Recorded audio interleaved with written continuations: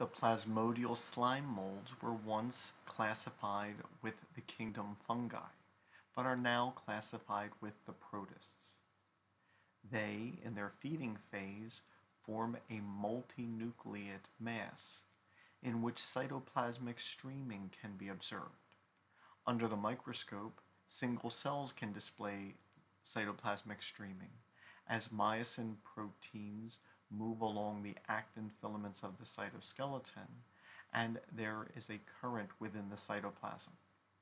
Because the cells of these plasmodial slime molds do not divide their cytoplasm after cell division, then they have a multinucleate mass which is not divided into separate cells. And so therefore cytoplasmic streaming is quite evident at a macroscopic scale, and it helps to redistribute material, nutrients, and waste throughout the organism.